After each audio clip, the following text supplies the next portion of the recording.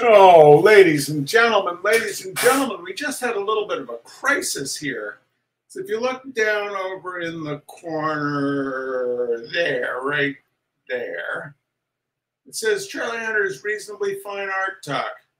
This is not Charlie Hunter's Reasonably Fine Art Talk. This is Benchley Night. And I have no idea at this last minute how I would get rid of that. So anyway, ignore that over there. Pay no attention to that man behind the curtain. Anyway, welcome everyone. As I say, it is Benchley Night, and what an exciting Benchley Night it is, ladies and gentlemen. What an exciting Benchley Night it is. It is the first one post-Thanksgiving.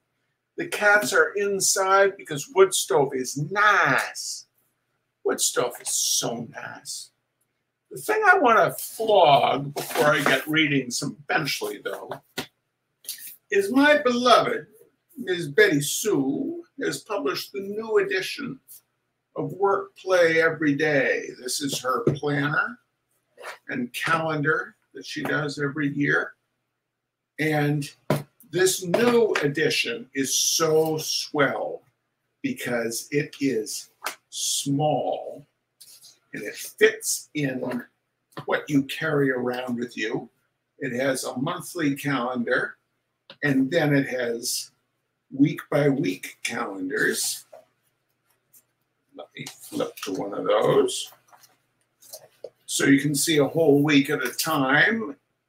And then it's got all kinds of prompts for making your life more efficient and more fulfilling. And you should buy one. Just go to workplayeveryday.com, ladies and gentlemen. Just go to workplayeveryday.com and pick yourself up a copy. All right, that's enough flogging of things. Lovely to have you with us, all 19 of you, all 20 of you. Oh my goodness, I've got a lot to live up to now. Today's beneficiary of the Liberal Snowplowing Do-Gooder Fund, as I said, it is Rockingham Entertainment Development, because I've gotten a little stretched out in my obligations.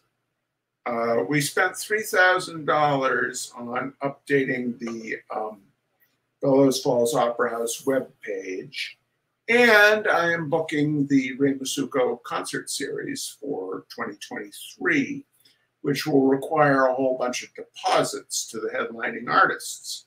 So consequently, the bank balance has gotten a wee bit narrow of late.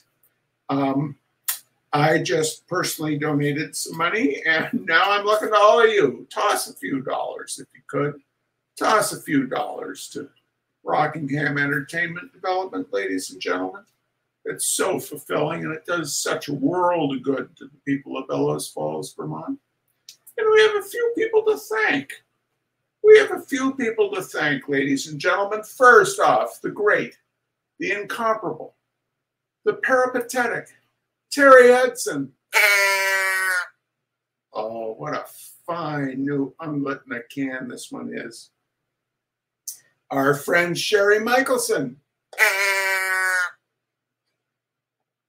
The incomparable Catherine Fisher, artist extraordinaire. Mr. John Wilhelm, out there in Omaha, Nebraska, just eating lobster roll after lobster roll after lobster roll. Ms. Sarah Ovenden down there in Guilford, Vermont, busy planning the 2023 Roots on the Rails trips. We've got some great trips coming up, ladies and gentlemen, some great trips. Not only the rescheduled upon rescheduled upon rescheduled Tom Russell trip across Texas, the Waltz Across Texas. Not only the Waltz Across Texas, but also the Sarah Ovenden trip to Istanbul. You want to go to Istanbul? Get in touch with Sarah. It's going to be amazing. Also, Scotland and Wales. Wales with the great John Langford. Great 2023 coming up. Great 2023. Oh, and out there, lastly, out there in Pittsburgh, Pennsylvania, out there where the steel mills rust and the new senators get sworn in. My very, very, very, very tall cousin, who, my Uncle Connie, is the son of my Uncle Connie. Uncle Connie departed this world for the next, I think, 12 years ago today. So here's to Uncle Connie, and here's to my very, very tall cousin, Mr. Nat Hunter, and his wonderful wife, Elise. Anyway, thank you all so much. So, Benchley night. This is from the wonderful copy of, I had this book as a soft cover and it fell apart. And then I was gifted this hardcover version by Catherine Fisher of My 10 Years in a Quandary and How They Grew by Robert Benchley. We're going to have two stories tonight because, well, it's only 7:53, even after all this blathering. And if I get done with these two stories by 8 o'clock, I'm going to read 3 stories, because a couple of these are kind of short. Anyway, ladies and gentlemen, first off today, Robert Benchley's The Icebreaker. Today I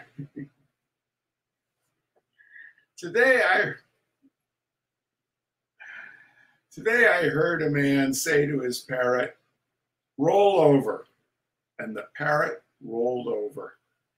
This sent me to thinking, what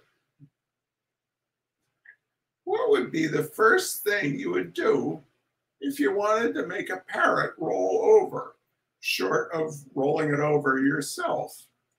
I can understand possibly teaching a parrot to speak, but how would you approach the problem of making a parrot roll over? Would you go right up to it and say, "Roll over," and then wait? I don't quite see the common ground that could get on with a parrot. I don't quite see the common ground that one could get on with a parrot as a starter for such an experiment. There must be some initial move to be made, and I am glad that I am not the one who has to make it. It is these initial moves that get me down. What is the very first thing that someone does when they set out to build a bridge? How do you decide where to dig that first shovelful of earth in making a road? On the first day of work, in erecting a skyscraper, what is the first move that you would make? I could probably build a bridge or erect a skyscraper or even teach a parrot to roll over if someone would just get the job started for me. But I know perfectly well that if I were handling any one of these enterprises, I would spend the first day gazing into space, trying to figure out how to begin. Fortunately, as yet, no one has come to me with a skyscraper to be erected or a bridge to be built. And as I am in my middle 40s now, it does not look like anyone is going to. Still, you can't ever tell. Joseph Conrad did not begin to write until he was 40. Napoleon never even saw a steamboat until he was 58. Mozart never wrote a bar of music until he was 90. Anything can happen, but it usually doesn't. I am still worrying, though, about that parrot. Did the parrot come to the man, maybe, and say, "Teach me to roll over"? That, at least, would have broken the ice. Oh, well, I've got better things to do than worry about breaking the ice with a parrot. But right now, I can't think of what they are. That's the first one, ladies and gentlemen. That's the first reading tonight. The second reading tonight, back to Mozart. Some time ago in this space, I attempted to cheer up others who felt that life was closing in on them with nothing accomplished.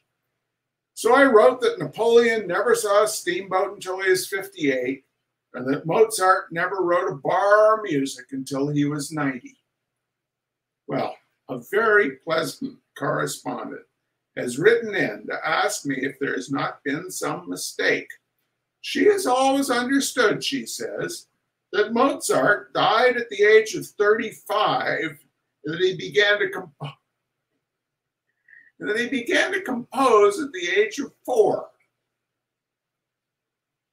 I don't think we're talking about the same Mozart. The Mozart that I meant was Arthur Mozart, who lived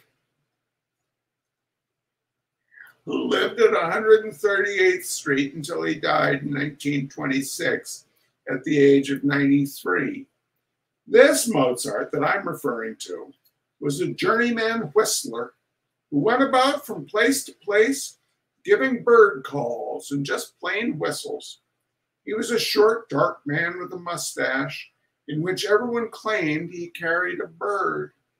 After his death, this was proved to be a canard. This is not a pun. This is not a pun on the French word for duck. He did not carry a duck in there either. Up until the age of 90, though, Arthur had never composed anything for himself to whistle, always relying on the well-known bird calls and popular airs of the day. That is, they were popular until Arthur gave them a workout. But just before his 90th birthday, the Mozarts got together and they decided that Grandpa Arthur, as they called him, ought to unbelt with a little something for posterity. So they gave him a pitch pipe and they stood around waiting for him to swallow it. But instead of swallowing it, Mozart went into the next room and he worked up a fairly hot little number for woodwinds and brasses called Opus Number 1 because it was such hard work. It was a steal from Debussy, but the cadenzas were Mozart's. He also went into the coda right after the first 6 bars. This Arthur Mozart is the one I had referred to in my article.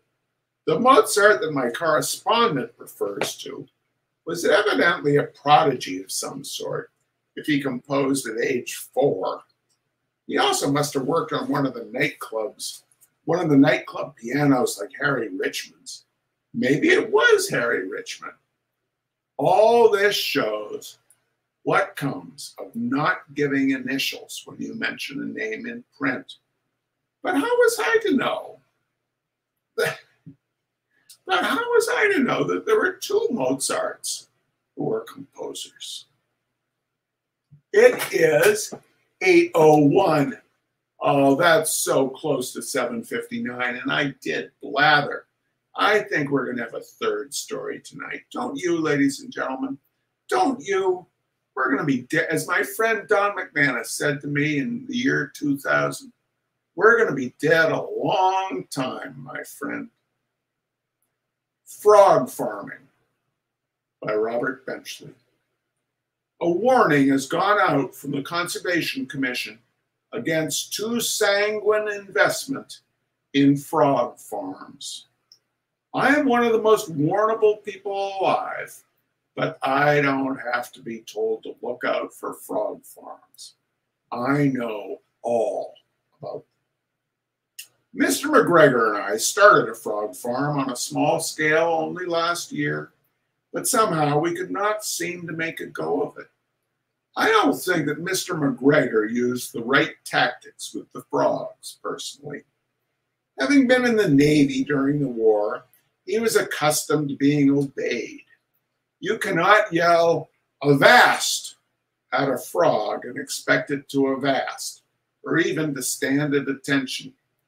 Mr. McGregor was just too gruff with them. Possibly we did not have the right sort of corral for the frogs. We used the next room.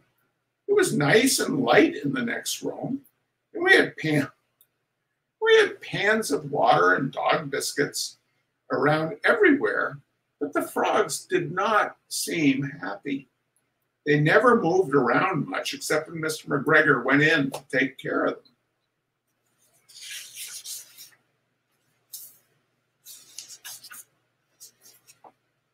The first day that we had the frog farm, McGregor put on a pair of overalls and went in to do the chores.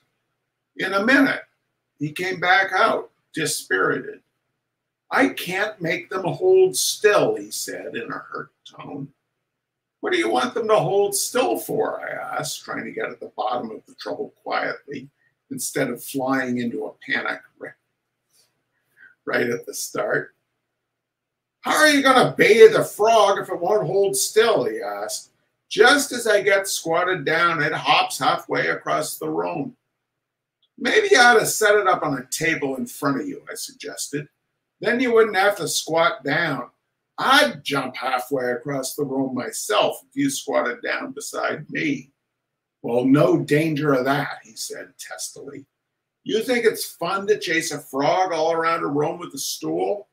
Here you sit in this room taking care of the books, as you say."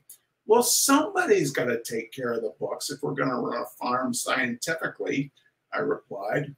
"Modern farming is not the haphazard thing it was when you were a boy, you know." "Well, supposing I take care of the books for a while and you do the chores," said McGregor. He was getting sullen. "What have you got to put in the books anyway? We haven't made a sale yet." "I'm working up a billhead," I replied very calmly, and I showed him a nicely lettered billhead reading, "McGregor and Benchley, fine frogs." "Is that all you're going to say? Just fine frogs?" Mr. McGregor asked. "What do you want me to say? Fine frogs, you bet? Or fine frogs for fussy folk?" There was a note of exasperation in my voice. "I mean," said Mr. McGregor, "what kind of fine frogs? What are they for? Fighting, breeding, steeplechasing?" This did bring up a question we had not thought of. Just what were our frogs going to be sold for? We could not hope to get along on just the frogs' legs market, and practically no one has a pet as a frog as a pet these days. "Let's go into the stables and see what they do best," I suggested. "Take off your overalls and put on your puttees, and we'll take a look at the stock." On arriving in the next room, however, our problem was solved for us. There were no frogs at all. We looked under the chairs, we looked under the filing cabinet, and even out the window, but the frogs had gone. Our bubble had burst. So we dissolved our partnership and went out of business. But we do still keep the next room shut off, just in case. All right, ladies and gentlemen. All right, thank you for joining us for Benchley Night tonight. So good to chat with you all. We'll see you next week. I'm here for several weeks, so we got several Benchley Nights coming up. Maybe we'll throw in a Thurber too. Anyway, you take care. See you next Sunday. This is not the Reasonably Fine Art Talk. Bye-bye.